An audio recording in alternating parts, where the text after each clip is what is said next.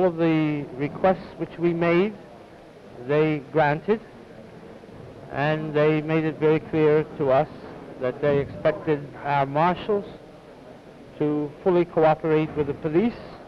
We gave them that pledge.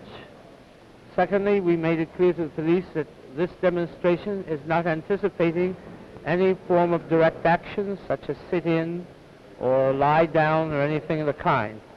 Our effort here is to arouse the entire community of New York to support the creative aspects of the Allen report and to call upon the governor to call a special session of the legislature, as Mr. Donovan suggested, in order to make the millions of dollars available which are needed for the implementation of the Allen report.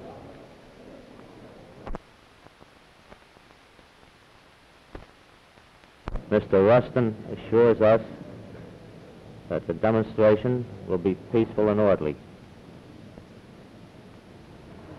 We have assured him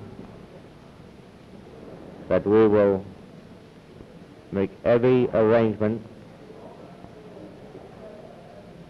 so that his demonstrations will be carried out in an orderly manner and will be free from any undue interference, and to see that the demonstrators